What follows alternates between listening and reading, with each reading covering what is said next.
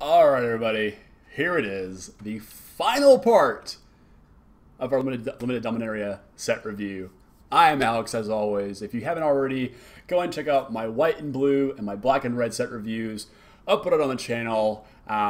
Here we go, this is it. This is the last set. This is the last time we'll talk about these cards like this, well, for today at least. These are our green cards, our gold cards, our artifact and single colorless card, and of course the lands that make up all of Dominaria. If you've not watched one of these before, here's how this is going to work. 4-point scale. Ones are the cards you should never play. There are even some zeros in this set. Twos are the cards that your decks are typically most made up of. Generic filler, weaker creatures, so on and so forth. Threes are your removal spells, your premium creatures, premium removal spells, typically your first packs in any given pick of a draft. And also we have the absolute bombs, which are on 4 cards that you open up a pack, open up your sealed pool, and just go, yep, play this color because this card is just that powerful. So we also have a couple additional categories.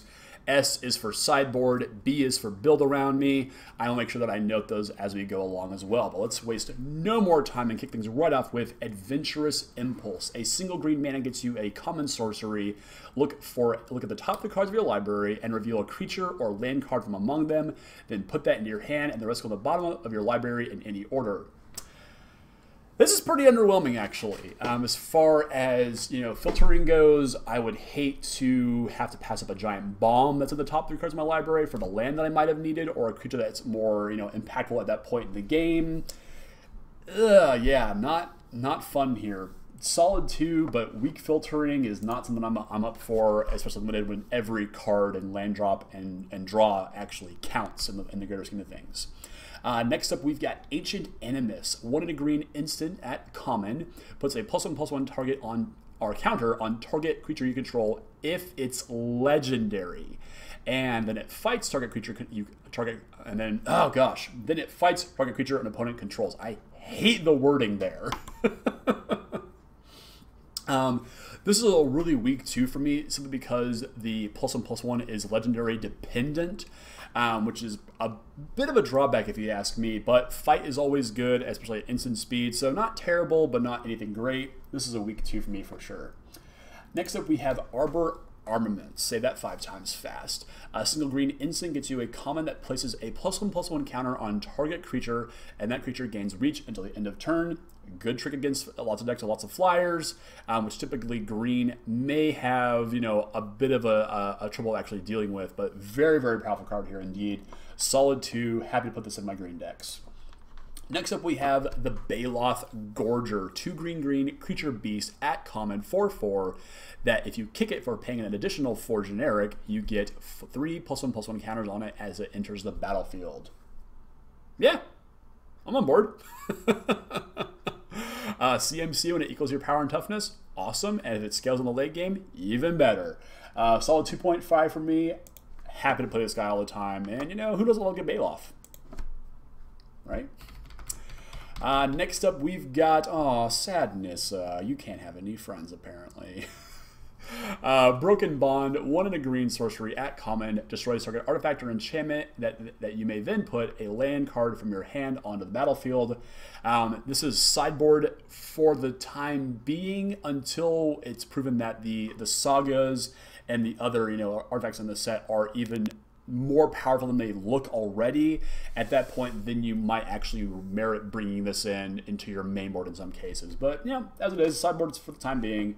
But the story implications here of Nissa leaving the Gatewatch is actually pretty important here. Next up, we have Corrosive Ooze, which I believe is a Hearthstone card. Just saying. 1 in a red gets you a common 2/2 that when it blocks or becomes blocked by an equipped creature, destroy all equipment attached to that creature at the end of combat. Pretty cool though. Solid 2, solid bear, 2/2 for 2, with upside, always playable in my opinion. Next up, the card that every kicker deck needs to have in it, Elfheim Druid. 1 and a green gets you an uncommon Elf Druid 0/2 that taps to add a green or taps to add 2 green. Spend this mana only to cast kicked spells. So those guys like Josu and Silas Khan, I believe it was, the giant Leviathan, that's how you get those guys out. I don't know if it's actually going to be worth it. She is the only way to generate mana primarily for kick spells, at least in this quantity here. So I'm not super sold on her yet, but she is kind of the card you need. It might be more powerful than I'm expecting it to be, or less. We'll have to see how this one shakes out, but I'm giving it a strong 3 right now because it's incredibly powerful to get those kicked spells out even faster. Next up, we have Fungal Plots. 1 and a green enchantment add uncommon. You may pay 1 and a green to exile creature card from your graveyard, and you may create, then you create a 1/1 green Saproling creature token. Sacrifice 2 Saprolings, and you may gain 2 life and draw a card. So this is sort of like the first engine we're going to see for the Saproling and Thallid deck here.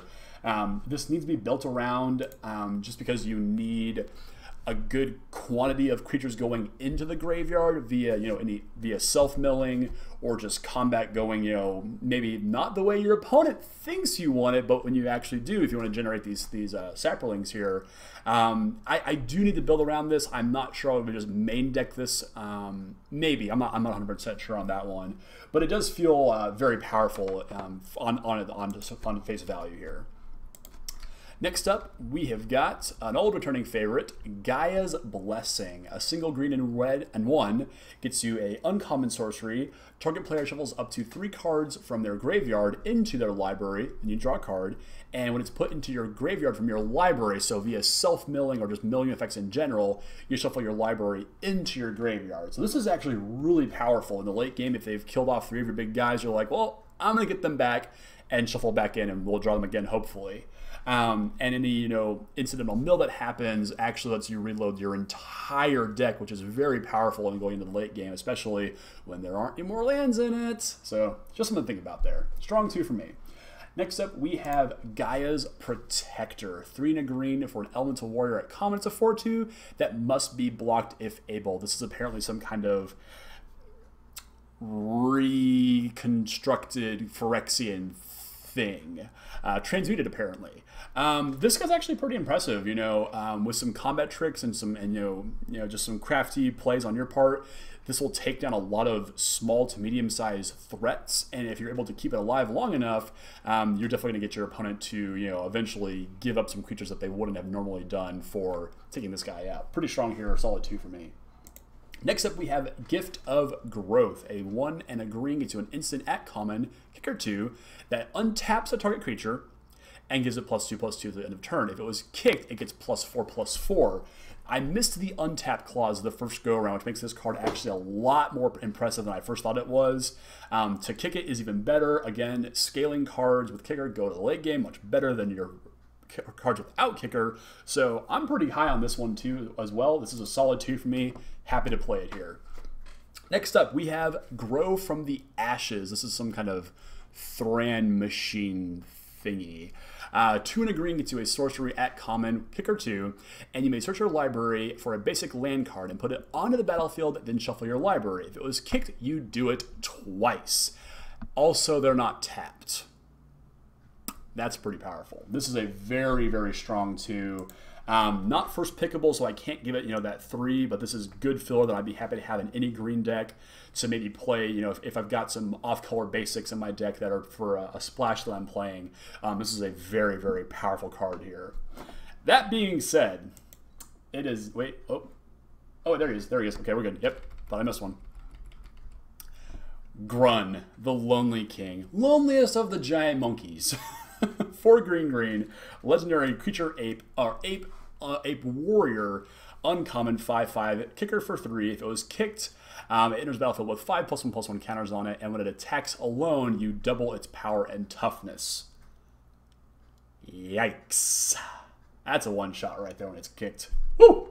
Solid 3, because this guy is bananas. B-A-N-A-N-A-S. This guy is bananas. Next up, Kalma's Druidic Vow. X green green legendary sorcery at rare. Can only be cast if you have a legendary creature or planeswalker, and you look at the top X cards of your library. You may put any number of land and or legendary permanent cards with converted mana cost X or less from among them onto the battlefield and put the rest into your graveyard. You got to build around this one for sure. You got to have the legendary cards in it, or make X be big enough to make it matter. Them going into the graveyard if they don't have the criteria is actually pretty good for some of the engine cards, like Fungal Plots kind of makes this less bad. But this has Commander written all over it. You guys are generating like 40,000 mana on turn one. Flip my deck over and then kill you. That's, I think, what this card is actually for here. But pretty interesting stuff here, and probably very, very pretty in foil. Next up, we have the Krosan Druid. 2 and a green for a Centaur Druid at common, 2/3. Kick it for 4 and a green, and it enters the battlefield. If it was kicked, you gain 10 life. Solid filler, scales of the late game, solid 2. Now, I have raved about these guys before, and we're going to do it again. The Llanowar Elves have returned. A single green mana gets you an Elf Druid that taps at a green mana to your mana pool and is a 1/1. I'm giving this thing a solid 3 here. I will first pick this if the pack is weak. Acceleration is always good and limited, and 1/1s for 1 are never bad either. Very, very powerful card here. Next up, we've got a far less impressive Llanowar Elf, or maybe I don't know yet on this guy right here. I think this is a girl. Yeah, we'll go. This is a lass here.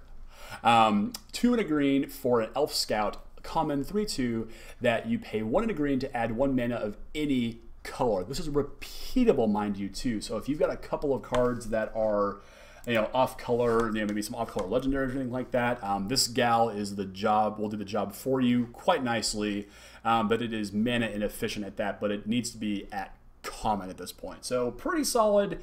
It's not good, but it's also not great. It's just good filler though.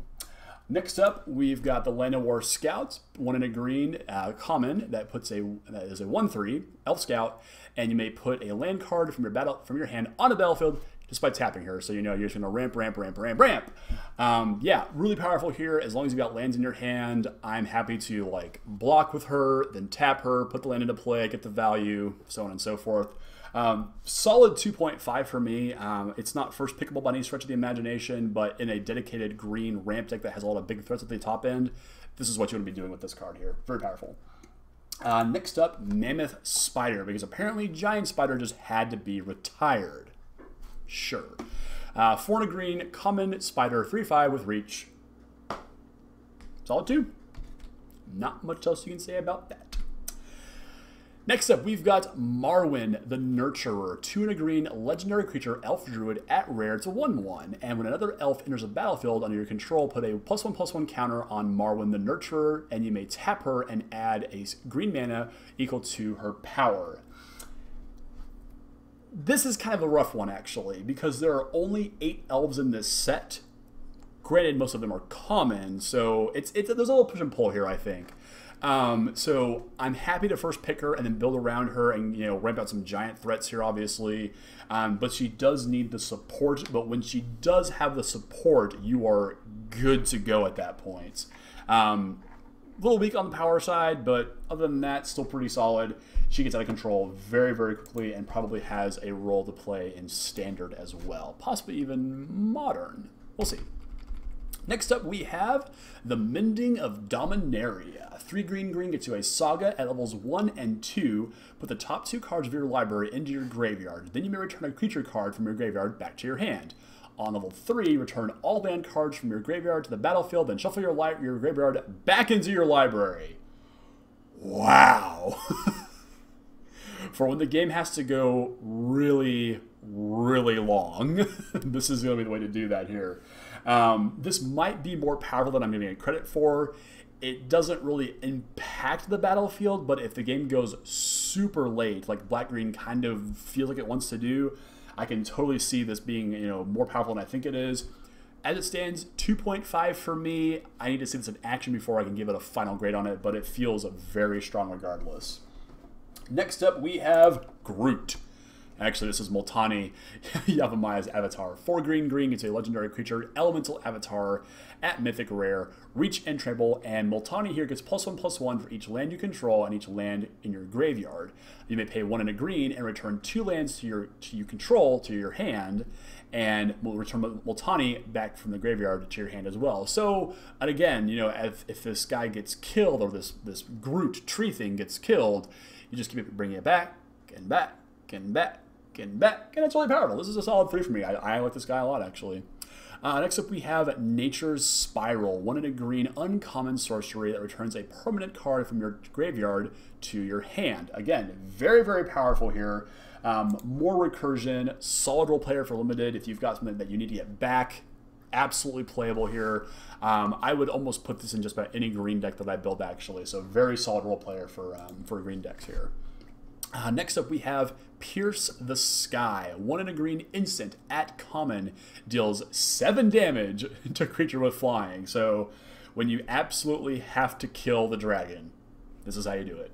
Sideboard primarily, unless you're sitting at a draft and you notice a lot of blue and white creatures that are going around, typically flyers in this case. At that point, then you can probably get away with main decking this. If not, sideboard this one for sure. Next up, cruising right along through our green cards, we've got Primordial Worm, because every deck needs a big old green dragon, I guess. 4 green green, common, 7/6 creature worm, and that's it. That's it. Just a 2 for me, nothing fancy. Next up, we have Saproling Migration. 1 and a green sorcery, kicker for 4. Create 2 Saproling tokens that are 1/1s, and if you kick it, you get 4 instead. So again, this is more fodder for the Thallid Saproling deck that you can probably draft and be very, very powerful. I give it a 2 just because you need the other cards to support the tokens you're getting, so you need those engine cards, or like the Lord effects. Surprisingly enough, you need those to make this card really powerful here. But still, if you've got it, it gets really powerful here. Next up, we have the Song of Freyalise, 1 and a green saga. On levels 1 and 2, until your next turn, creatures you control gain tap to add 1 mana of any color. On level 3, put a +1/+1 counter on each creature you control. Those creatures then gain Vigilance, Trample, and Indestructible until the end of turn. Dear God. Mid-game, this comes down, tap your dudes, play a big thing. Next turn, tap your dudes, play another big thing. Next turn, you kill your opponent. This card is insane. This card is very, very powerful. I like it a lot. Yeah, super, super good. Next up, we've got Spore Swarm. This is a 3 and a green sorcerer, or instant, I'm sorry, at uncommon that creates 3 1/1 green Saproling tokens. Again, they really, really want to push the Saproling token deck here, and this is more fodder for it, so yeah, if you're in the deck, go for it. And especially if you pick up this little guy right here. The Spore Crown Thallid, 1 and a green fungus uncommon 2/2 that each creature you control, or each other I should say, that's a fungus or a Saproling, gets +1/+1. Wow. I think, I could be wrong, but I think this is the first occurrence of an actual fungus lord. Solid 3 for me. If you got the deck for it, go crazy with it. And yeah, Thallid Lord. On high. Hallelujah. Next up, Steel Leaf Champion. Green, green, green, Elf Knight at rare. 5/4. Can't be blocked by creatures with power 2 or less. Wow. If you can get this guy down fast, maybe off of like, oh, I don't know, Llanowar Elf. Awesome card. This will probably tear through your opponent's early game blockers. Or non-blockers at that point. So this card is really, really powerful. Probably has a role to play in Standard, and most definitely those more budget-minded mono-green Stompy decks in Modern. Very, very cool card, and whatever this elf is riding, yeah, I'm not blocking that either. That's simple. Next up, we have Sylvan Awakening. This is a really strange card here, but the flavor is absolutely on point.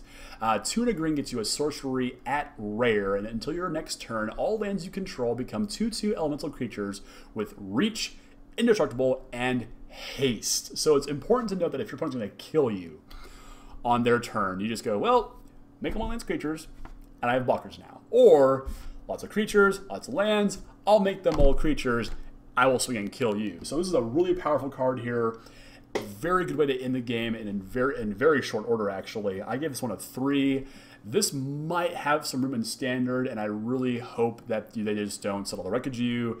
And it's also very good that there's no Bioblight in this set. That'd be gross. Next up, we have Territorial Dinosaur, or Allosaurus, I'm sorry. I think this is a Pygmy Allosaurus from Ice Age all grown up. This is a 2/green dinosaur at rare, 5/5, kicker for 2 and a green, and if you kick it, you get to fight something on the way down. Awesome. Solid 3 for me. Very powerful card here. And, you know, it's good for dinosaurs because, you know, Ixalan. Next up, we have our last few green cards here. We have a returning favorite in Thorn Elemental, all the way back from... I don't actually know. I forget. 5 green, 7/7 with as uncommon elemental. You may have it assign common image as though it weren't blocked. So, kind of trample, but better. Pretty stellar here. You just have to be able to ramp to this guy pretty quickly and kill your opponent pretty fast. So yeah, awesome stuff.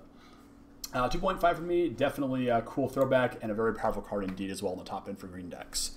Next up we have Untamed Kavu, 1 and a green creature Kavu, uncommon, 2/2, kicker for 3, vigilance and trample, and if you kick it, you get 3+1/+1 counters on it. Awesome. 5 mana, 5/5, vigilance trample. Kicker, chicken dinner.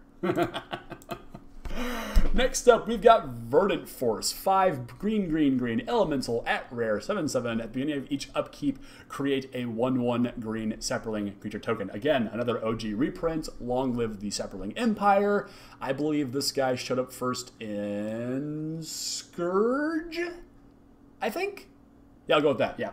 2.5 for me. Again, if you can ramp into this guy and, you know, or like Thorn Elemental and all these other big fatty green guys, wow. Super powerful here. Next up, we've got Wild Onslaught, which has the most adorable art with the whole forest just teaming up to just crush your opponents here. 3 and a green for an uncommon instant, kicker for 4. You put a +1/+1 counter on each creature you control. If the spell is kicked, put 2 instead. So very powerful here. Good way to just blow out your opponent. You know, if you've got a bunch of mana and you're going all into the attack, they're probably going to die to this. So solid 3 for me. Be careful of this one when your opponent in green swings all out. And finally, our last green card, we have the Yavimaya Shepherd, which I guess is like a shepherd, but it's a shepherd. Oh, it makes saprolings! Oh man, wizards, you're killing me. 2 and a green fungus, common, 2/2. Enters the battlefield, get a 1/1 green saproling creature token because it sapherds them. Solid 2 for me. 3 mana 2/2s are fine. Extra bonus value is even better. Rock and roll. That is the end of the green cards. Now, for the truly degenerate power in this set, let's move on to our multicolored cards. And oh my gosh. Woo! Hello.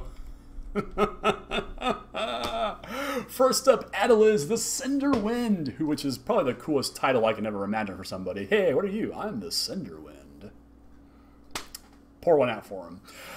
1 blue-red legendary creature, human wizard at uncommon, 2/2, flying haste. Whenever you cast an instant or sorcery spell, your wizards get +1/+1 until the end of turn. Damn. Much better in draft than you can build that ultimate wizard deck, but still plenty powerful. 3 mana 2/2 flyers are plenty good, and any spells you can cast during combat should make them that much better. This guy's really cool, and we'll probably see some commander play as well.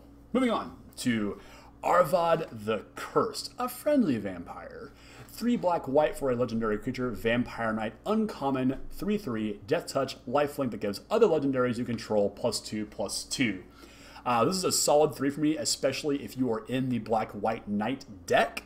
I have a feeling that there's some kind of wacky 5-color draft deck here that I'm not seeing that's going to give you the ability to just pump an entire army of legendary guys, and it's going to be awesome, and yeah. Solid 3 for me. Like this guy quite a bit. Not as much as I like Ariel, though. The Knight of Windgrace. 2 white, black, legendary creature, human knight, at rare, 4/4 with vigilance. You may pay 2 and tap Miss Ariel, the Knight of Windgrace, and make a 2/2 knight, white knight token with vigilance. You can also pay a black and tap X untapped knights you control and destroy target creature with power X or less. So here's the fun thing. They have vigilance, you're attacking, before they block you, okay, cool, they're still attacking, tap them, get you good. And that's really powerful. Really, really cool stuff here, actually. She is an absolute 3.5 for me. A little bit of an investment to get her going, but once she does, she becomes very powerful. This is probably one of the best first picks if you're willing to wager on a multicolor card in this set. Insanely powerful. As is Daragaz, Reincarnated. 4 black, red, green, so Jund colors here. Legendary creature dragon, mythic rare, 7/7, flying, trample, and haste. If it would die, instead exile it with 3 egg counters on it because it can just come back to life. At the beginning of upkeep, if it is exiled with an egg counter on it, remove that egg counter. Then, if there are no egg counters on it, return it to the battlefield. So it's like a suspend kind of type thing here. Super powerful. The only thing that knocks this guy is being in 3 colors, but that being said, there are plenty of ways to filter mana to be the colors you need it to be. So Daragaz is actually super powerful here and very, very scary. Next up, we've got Garna, the Blood Flame. 3 red black for a legendary creature, human warrior, at uncommon, 3/3 with flash. Weird. When it enters the battlefield, return to your hand all creature cards in your graveyard that are put there from anywhere this turn, and other creatures you control have haste. So, opponent wraths to the board, massive trade in combat, instep, flash in, pull these guys back up in your hand, play the cheap ones, swing kill. You should see how this works. Solid 3 for me. There's very clearly this push to be this aggressive black-red pseudo-recursion engine deck as well here for Draft Unlimited. So I like this, and there's probably some pretty cool stuff you can do with this in Commander as well. So I like this guy a lot. Or lady, I'm sorry, this lady a lot. Next up, we have Grand Warlord Rada Shebak. 2 red-green legendary creature, elf warrior, at rare, 3/4 with haste, and whenever one or more creatures you control attacks, add that much mana in any combination of green and or red until end of turn. You don't lose this mana as steps and phases end. Ooh, so if I've got a bunch of really high kicker cost spells in red and green, I can use this to generate the mana to get those spells out faster. I cracked it. Yeah, Rada's really powerful here, even by, just on stats alone, perfectly playable. And, obviously the green mana is very, very, the mana flaring ability here is actually really powerful as well. So there's a lot you can do with this. Very, very powerful card. Solid 2.5 for me. Needs a little bit of support to make her really powerful, though. Kind of like Halar, the Fire Fletcher. The what? Whatever. I'm so over Wizards making sense of their titles that it just whatever at this point. 1 red-green elf archer, uncommon legendary creature, 3/3 with trample. Whenever you cast a spell, if that spell is kicked, put a +1/+1 counter on Halar the Fire Fletcher. Then Halar deals damage equal to the number of +1/+1 counters on it to each opponent. Damn. With enough kicker spells in your deck, Halar here can just get completely out of control. Very, very powerful card here. Yeah, very cool. Again, Commander's probably going to love this for reasons that I can't comprehend right now. So, go crazy with it. Next up, the captain herself is back. Joyra, no longer of the Get To, although I imagine she still is. But she is now the Weatherlight Captain, and she doesn't worry about Suspend anymore and casting free Emrakuls and Progenituses. That's not what she's about anymore. She just wants to draw cards. For 2 blue and a red, you have 3/3 Human Artificer, Legendary Mythic, that whenever you cast a historic spell, draw a card. I wish she was better. Oh man, obviously in the deck that has a bunch of historic spells, she's very, very good. You don't need them to enter the battlefield to actually trigger the card draw, so there's that. But yeah, this is she's plenty good by herself. But if she had like something else that did other things, you know, like Rada or Halar here, I'd be a little bit more inclined to say that she's better. But as it stands, she's just a 2. Commander, go crazy with this one. You're on your own for that one. Super powerful though. They're very, very cool card. Next up, we've got, oh look, another commander card. Joda, an Archmage Eternal for 1, a blue, a red, and a white. You get a 4/3 legendary human wizard at rare that flies, and you may pay Wooburg. White, blue, black, red, green, rather than pay the mana cost for spells that you cast. No reason to put this in your deck. This is an absolute 1. This might even be a 0, unless you've got some crazy filtering deck that can really just take advantage of every legendary that you pull and every big bomb. I don't know. Commander only, because if you don't want to play Reaper King or Ramos Dragon Engine or Progenitus or any of the other gold legendary, the 5 gold legendaries out there, whatever. I don't know. What I do know, though, is that Muldrotha, the Gravetide, wow, is insanely powerful. For 3, a black, a green, and a blue, Sultai colors here, you get a legendary creature, elemental avatar at mythic rare, 6/6. During each of your turns, you may play up to 1 permanent card of each permanent type from your graveyard. So land, enchantment, you see where I'm going with this one. This is insanely powerful. And again, if you've got the ways to filter the blue mana that you'll need, because probably you'll be in some sort of green-based deck here, either blue-green or green-black, one of those two here. There are ways to filter the mana to get this guy into play and just be absolutely ridiculous. Yeah, this Muldrotha, he or she or it, whatever, this is insanely powerful, very, very scary, and very, very good in Commander. So there you go. Next up, we have the Oath of Teferi. 3 white, blue, legendary enchantment at rare. When it enters the battlefield, exile another target permanent you control and return it to the battlefield under its owner's control at the beginning of the next end step. You may activate loyalty abilities of planeswalkers you control twice each turn rather than only once.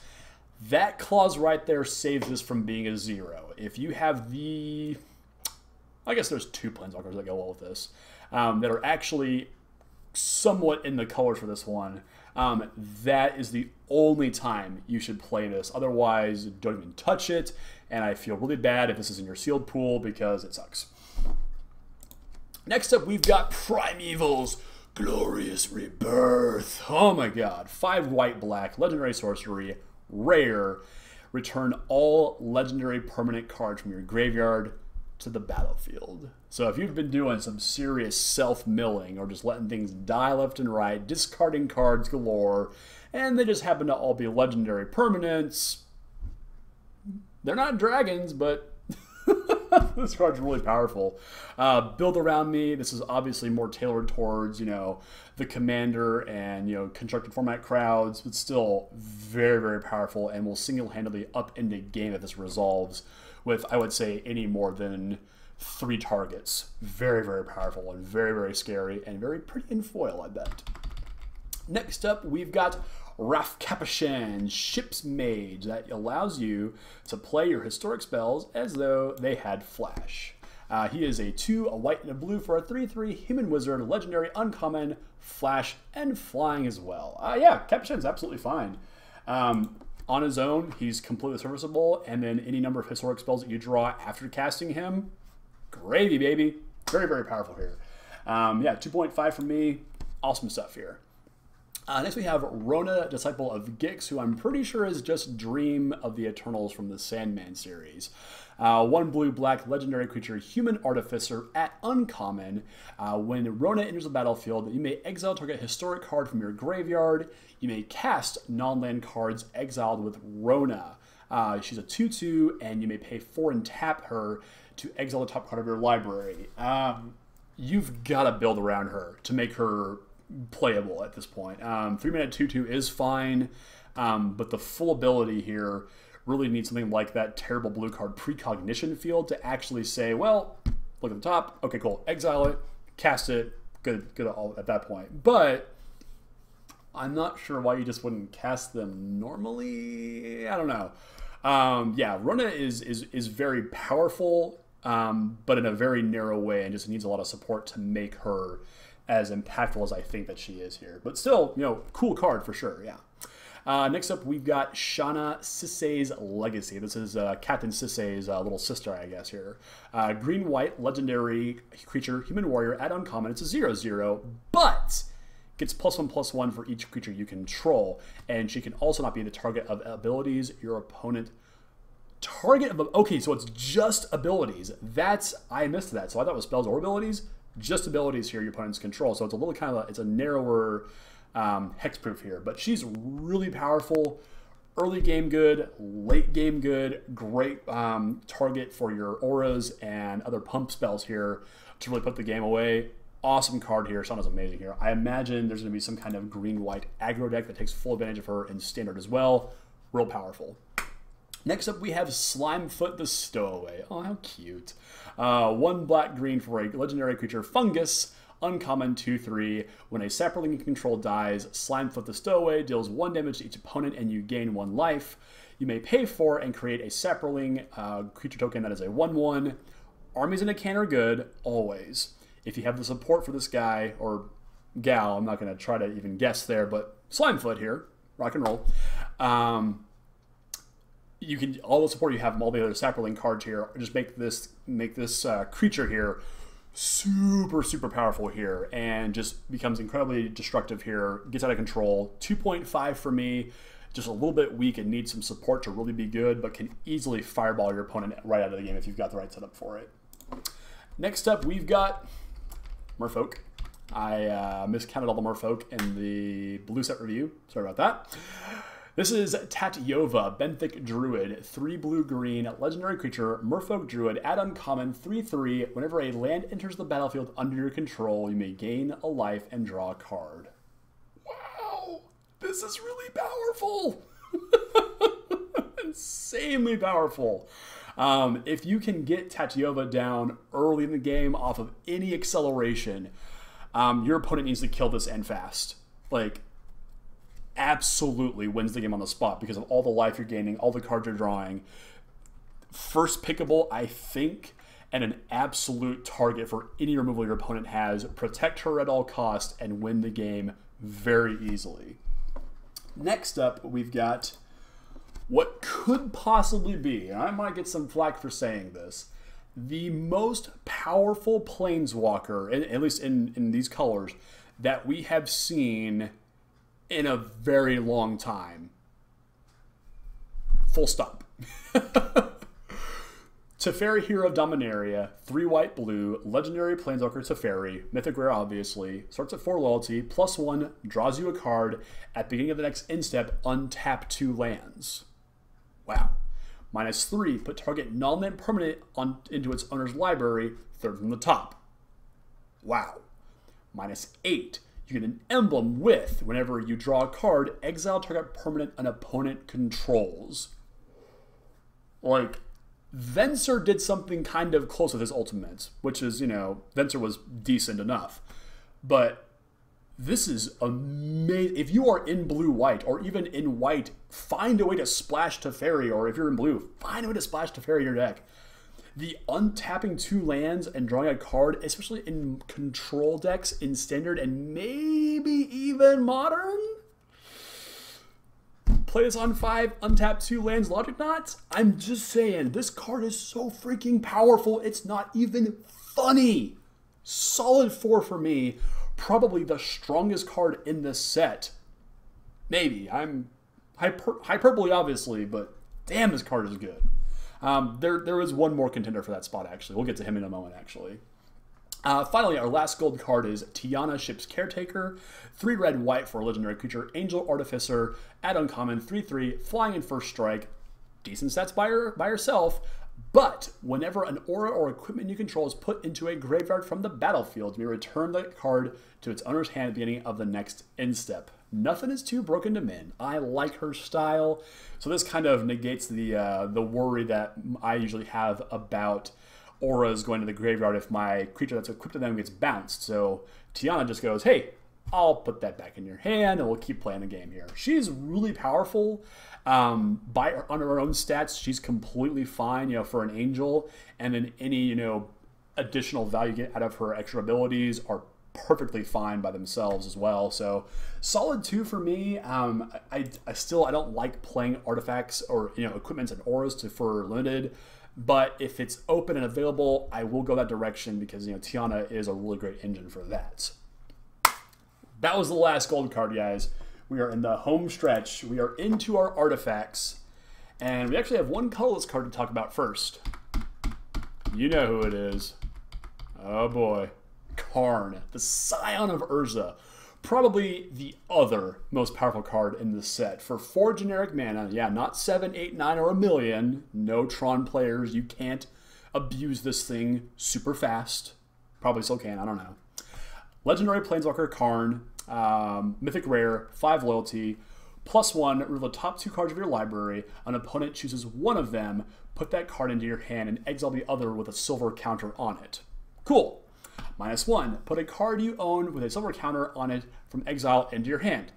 Cool. -2, create a 0/0 colorless construct artifact creature token with this creature gets +1/+1 for each artifact you control. Cool. This is probably going to break its way into Modern, Standard, Commander, and just, wow, this card is so freaking powerful that any color can play it, obviously. I don't know what Karn will do, but man, this is impressive and very, very powerful here. Just the raw card advantage here, and he just ticks up so fast. I mean, hell, Affinity could play this, maybe. That's kind of a stretch there. But my God, powerful card here. Absolute 4. Definitely up there with Teferi in terms of strongest card in the set by a long shot. And let's get to some boring artifacts now. First up, we have the Esthir Glider, 3 generic mana for a bird construct, 2/1 common flying that can't block. Feels a little overcosted in my opinion, but is still a perfectly reasonable, aggressive flying attacker. So decent, solid filler, solid 2 for me. Next up, we've got the Amaranthine Wall, 4 generic mana for a artifact creature wall. Uncommon, 0/6 defender, pay 2, and give it indestructible until the end of turn. If you want to go long, this is how you do it, because good luck getting through this big old thing. Solid filler, this is a 2 for me. Next up, we've got a cool flavor throwback in the Blackblade Reforged. 2 generic mana, legendary artifact, equipment at rare, and gives the equipped creature +1/+1 for each land you control. Legendary creatures get to equip this for 3, and regular creatures get to equip it for 7. It spilled the blood of one Elder Dragon before. In Gideon's hands, it might taste another. Nicol Bolas? Probably. Yeah, this is super powerful. I only give it a 2.5 just because of the legendary clause to get, you know, a cheaper equip. But if you do have the creatures in your deck, which there are many, this is incredibly powerful. This will literally just start forcing your opponent to block every turn and makes this card literally just the abyss at that point. So very, very powerful card here. Probably has some implications in, you know, other formats, more constructive formats here. Next up, we have the Blood Tallow Candle. 1 generic mana gets you an artifact at common. Pay 6 and tap it. Ouch. You sacrifice the candle, and target creature gets -5/-5 until the end of turn. I guess if you really need some removal, you can go with this. If not, don't bother. Not gonna happen. Next up, we have one of our few zeros in this set, surprisingly, because this card has much bigger implications in constructed formats. This is Dampening Sphere. 2 generic mana for an artifact at uncommon. If a land is tapped for 2 or more mana, it produces a colorless mana instead of any other types and amount. Each spell a player casts costs 1 more to cast for each other spell that player has cast this turn. Wow, this has implications in Modern, Legacy, and Vintage written all over it. Possibly even standard. I don't think it has the impact as it does in older formats that it does in that format. But yeah, there's no reason to play this in limited, draft, sealed, whatever. Pick it if you need it for your Eternal decks, but beyond that, just don't even touch this one. Flat out 0 for our limited purposes here. Next up, we have Forebear's Blade. 3 generic mana, artifact equipment at rare, gives the equipped creature +3/+0 and has vigilance and trample. Whenever this creature dies, however, you put the blade onto a target creature you control. So a pretty cool way of getting around the equip need for creatures here, or paying the equip cost, I should say. This is a solid 2.5 for me. Vigilance and trample are incredibly powerful abilities, obviously, and just the ability to forego equipping it again makes this card very powerful. Solid 2.5 for me. I like it a lot. Not as much as I like this next card, however. Good old Gilded Lotus. 5 generic mana, artifact at rare, taps to add 3 mana of any one color, because Black Lotus was too powerful, of course, so this is what we get instead. Yeah, this is an absolute first pick for me. Goes in any deck, gives me obviously more mana to play bigger threats, more threats. Really powerful card here. Might not see the play that it in standard, but obviously, Commander loves this. There are plenty of places for this card. It's very, very powerful, very iconic. So yeah, very powerful card for me. Solid 3 here. Next up, we have the Guardians of Koilos. 5 generic mana, 4/4 construct common. As it enters the battlefield, you may return another target historic permanent you control to its owner's hand. So let's say you've got like 2 of these. You attack, they block it, it dies. I'll play the other one. I'll get back the other one. And the cycle continues. But you do need a little support here to make this thing be really powerful here.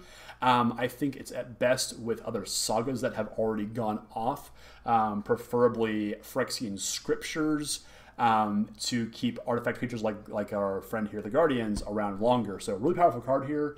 Definitely need some support, but I'd be happy to play this card quite often as long as I have some support for it. Next up, we have got the Helm of the Host. 4 generic mana, legendary artifact, equipment at rare. At the beginning of your combat on your turn, create a token that's a copy of equipped creature. Except the token isn't legendary if the equipped creature is legendary. That token gains haste, equips for 5.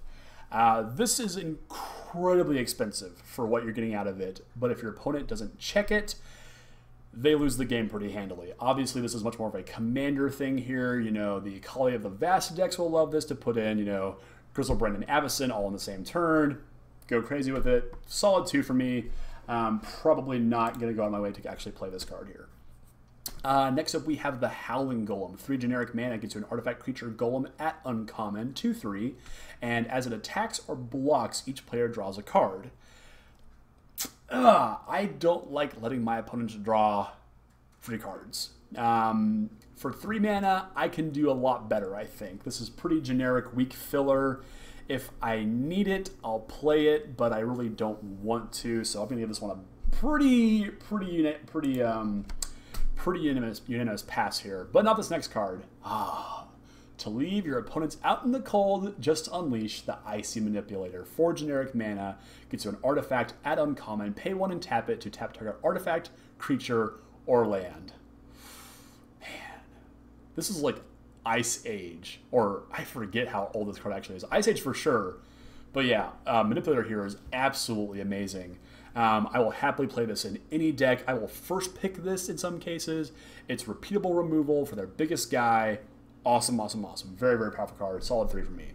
Next up, we have the most adorable card in the set next to the Arcane Flight. This is Joyra's Familiar.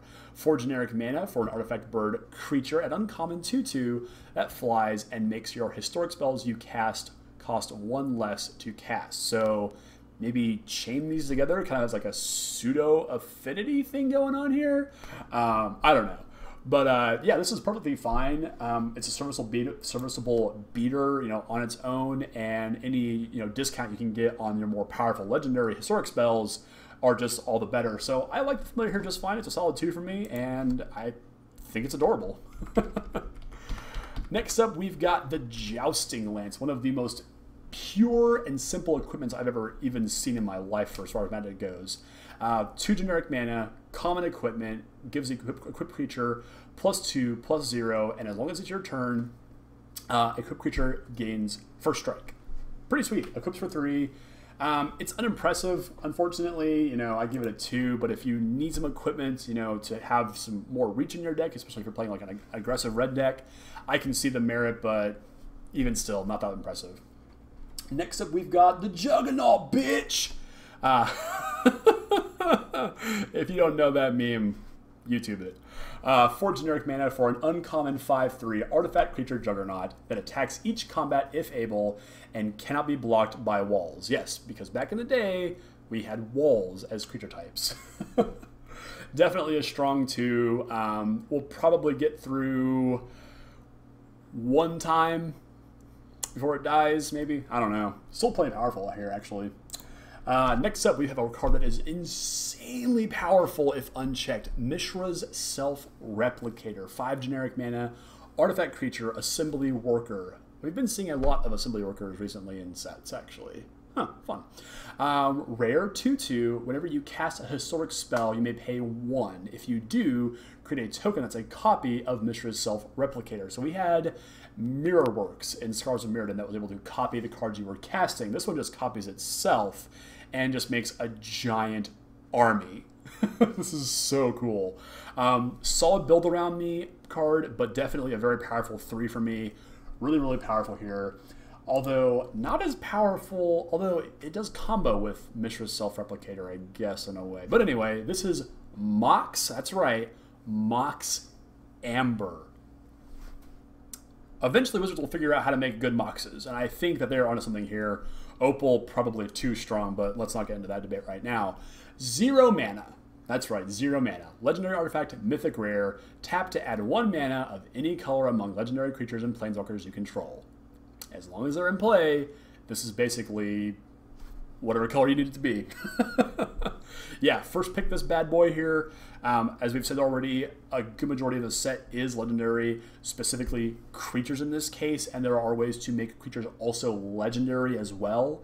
So this card is very, very powerful. First pick, probably will be seeing play in Standard and other formats as well. Awesome, awesome card. Absolute 4 for me here. Next up is a very innocuous card, but I think is going to be a very important card for this limited format. This is Navigator's Compass. 1 generic mana gets you an artifact at common. When it enters the battlefield, you gain 3 life. You may tap it, and until the end of turn, target land you control becomes the basic land type of your choice in addition to its other types. So you have some of these higher-end mythic multicolor threats like Daragaz or Muldrotha, the Gravetide. This is how you get around that. We have the Angel with the green activated ability to make it basically be Gavany Township. That's what allows us to do this easily here. I would probably take this over... If I'm in a multicolor deck, I'm going to play this because I need a good way to fix my mana to cast these big impactful spells, and the 3 life is nothing to scoff at either, so... 2.5 for me. This card is going to be, I think, underrated to begin with, but by the end of this format, the limited format for Dominaria, this is going to be a pretty important pick here, and I really do like the card a lot here. Next up, we have Pardic Wanderer. I do not know what Pardic means. I looked it up last night. I have no idea what that word actually stands for. But he has 6 generic mana for an artifact creature golem at common, 5/5 with Trample. Yep. Decent mid-range filler, solid 2, but unimpressive.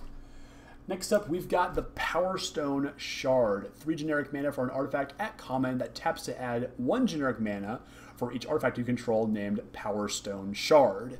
I don't think there are enough high CMC cards that really warrant playing this unless you are like deep into the non-green kicker decks that have things like Josu in them, perhaps. Maybe 1 or 2 in your deck are good enough for a nice little 4 mana boost here, but kind of unimpressive. I don't think it's good enough individually. You need multiples, obviously, to make it actually be worth it. So this is a solid 2 for me. I might be proven wrong on this one, but I'll need to see it first. Next up, we have Shield of the Realm. 2 generic mana for an uncommon equipment artifact. If a source would deal damage to a equipped creature, prevent 2 of that damage and equips for 1. I will never play this. Yeah, 95% sure I'll never play this. I imagine that some of you out there are really high on this, though. This will be annoying to play against, but I think it's really just a small road bump to winning the game. I would not worry about taking this card or putting it in my decks ever for limited defense here in Dominaria. Next up, we've got another just incredibly simple and elegant piece of equipment here in the Short Sword. 1 generic mana gets you an artifact equipment for common, gives the equipped creature +1/+1, and equips for 1. Sometimes the only difference between a martyr and a hero is a sword. How true. It's a 1 for me though. Very rarely will a +1/+1 bonus be enough to swing a game in any direction. Highly unimpressive, but very, very simple, very elegant, but albeit very beautiful art here as well. Next up, we have Skittering Surveyor. 3 generic mana for a 1/2 artifact creature construct at common. When it enters the battlefield, you may search your library for a basic land card, reveal it, and put it into your hand, and of course, shuffle your library. Why this doesn't put it into play is beyond me. Nope. Not unless I'm in a multicolor deck that needs a lot of off-color basics. Really unimpressive. Next up, we have Sorcerer's Wand. Finally, an equipment that I'm actually going to say something nice about. 1 generic mana gets you an artifact equipment at uncommon. A creature has tap. This creature deals 1 damage to target player or planeswalker. If this is a wizard instead, though, it deals 2 and equips for 3. In a good wizard deck, this is actually terrifying. For all the incidental damage that deck is doing with its ability to have haste creatures and burn spells, this very well could be a very powerful card in Dominaria Limited. So I'm going to say this one's good right now, and I cannot wait to try it out and see if I'm actually right. This card is really cool, I think.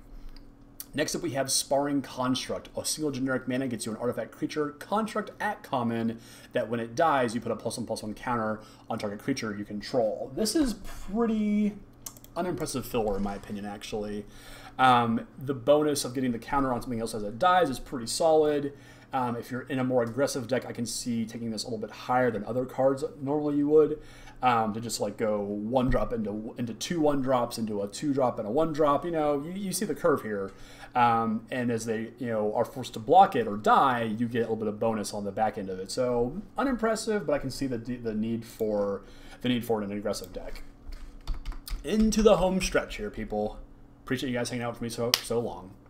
Next up is Thran Temporal Gateway. 4 generic mana gets you a legendary artifact. Rare, pay 4 and tap it. You may put a historic permanent card from your hand onto the battlefield. This is obviously for the Commander crowd, like no doubt about that, 100%. There might be some ridiculous 5-color historic deck that is built around this. It's like base green that does a little bit of ramping and then puts us into play and then just starts dropping bomb after bomb after bomb after bomb. Sure, at that point, it's good. As it stands, this is build around me, plain and simple. Solid 2 for me though. When it is, definitely some hoops to jump through and some very stringent deck building restrictions here as well. So that being said, Traxos, Scourge of Krug. No idea where Krug is, but who cares? 4 generic mana. Holy crap, this thing costs 4. I forgot about that. Legendary artifact creature construct with trample. It's a 7/7. It enters the battlefield tapped and doesn't untap during your untap step. Whenever you cast a historic spell, though, you untap it. So he needs some help getting up, and I think I found the way to do it. We'll get to that in a moment, though. Next up, we have Urza's Tome. 2 generic mana, artifact uncommon. Tap 3 in it, draw a card, and discard a card unless you exile a historic card from your graveyard. That exile clause isn't all that much of a downside. I don't mind to discard cards sometimes. Good filtering is always, at a premium in limited formats. So this is perfectly fine filler here. And if you do have, you do want to keep the cards in your hand, obviously you have the ability to do so just by having some historic cards in your graveyard. So powerful here. I'll need to see this in action. It might be better than I think it is, but for the time being, it's just really solid filler here. Coming up to our second to last historic card here. Voltaic Servant. 2 generic mana for a 1/3 artifact creature construct at common that at the beginning of your end step, untap target artifact. Truly is the missing piece in search of a puzzle. And you know how we said that Traxxas needed help getting up? Right there. And our very last artifact card, this is it, the Weatherlight itself. 4 generic mana, legendary artifact vehicle. If we just have like one vehicle in every set, or just like a couple, like that's totally cool. Like there are vehicles, there is transportation everywhere in Magic. Like I think we can just keep seeing stuff like this in every set. I'm cool with that. Very, very neat. Flying, whenever it deals damage to or common damage to a player, look at the top 5 cards of your library and reveal a historic card from among them and put it into your hand. Put the rest on your bottom of your library in a random order. Cruise for 3. It's interesting that Joyra can crew this by herself. Fun flavor there. Yeah, this is very powerful here, I think. You know, to get through in the air, it's hard to block this thing. Obviously, I would want to have a surplus of historic cards to make this thing even more powerful than it already is. So with roughly the 36% of the set being historic, like we've already looked at, decent odds that this is going to find something that you've put in your deck more than likely, or even just to filter out cards on the top of your library trying to find, you know, that next bomb. So very, very powerful stuff here that I like a lot, actually. And here we go. The final part of the Dominaria set review for limited play. These are our lands. And there are some good ones and there are some outright stinkers. First up is the Cabal Stronghold. This is a, not even a swamp. This is a rare land that taps for a generic mana, and you can pay 3 and tap it to add black for each basic swamp you control. If you're playing mono black, here's your land. It's no Cabal Coffers, but you know what could be. That card's broken. Yeah, this is good enough for Modern and Standard and Commander, and yeah, don't bother with this one. Okay, these executable cards, I have a very generalized sweeping statement for all of the enemy-colored buddy lands: Clifftop Retreat, Hinterland Harbor, Isolated Chapel, Sulphur Falls, and Woodland Cemetery. Play them if they're in your colors. They're a solid 2. There's no benefit to not playing them. Whatever. They're going to be great in Standard as they've always been. That's it. Next up, though, we've got some cards I have to talk about here. The first one is, these are the Memorial cycle here. The first one is Memorial to Folly. These are all in a battlefield tapped. Add the color that they would, so this one adds the black, and you can pay 2 and a black and tap it, sacrifice Memorial to Folly, and return target creature card from your graveyard to your hand. Again, black likes this recursive ability here. Decent regrowth effects. I like them just fine. Maybe I need this, maybe I don't. If I've got a good threat that I need to get back, I can see adding like one of these to my deck. No big deal here.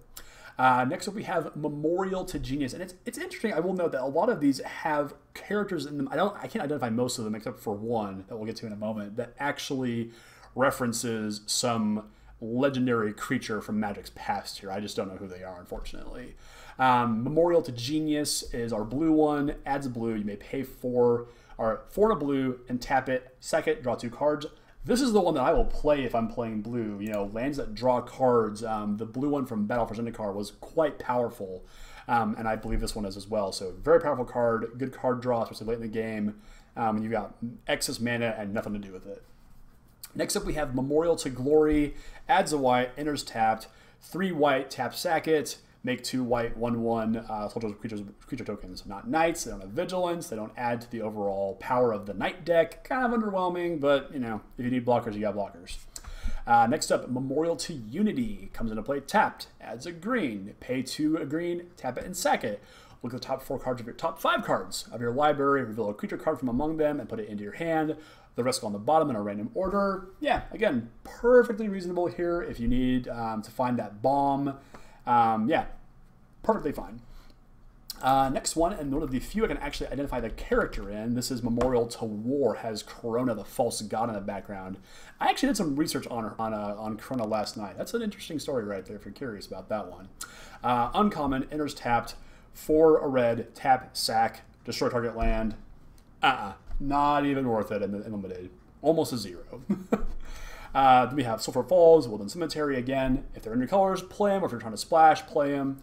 And the very last card in the set, it sucks to end on such a stinker. For this set is so good. I love everything about this set. The very last card, Zhalfirin Void, is an uncommon land. Enters the battlefield, you scry 1, and you tap to add a colorless mana.